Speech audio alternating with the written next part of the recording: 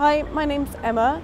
I live locally just down the road and these are my two children. I use this crossing about 4 times a day and each time I feel like I'm taking my life in my own hands and my children's because I've got no guarantee that I can get safely from one side of the road to the other. I have to just check to see if traffic is coming. However, halfway across the road, the lights for the traffic may change and they get a green signal to go and I'm halfway across the road with my children. I therefore have to run to avoid being run over and it's all a bit risky. You're like halfway through and like a car starts and you're like freeze because like you're scared and like my mum has to like pull me along so I can get to the other side.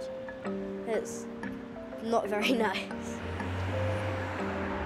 Quite recently, a girl from my sister's school, she got hit by a car when she was crossing a road.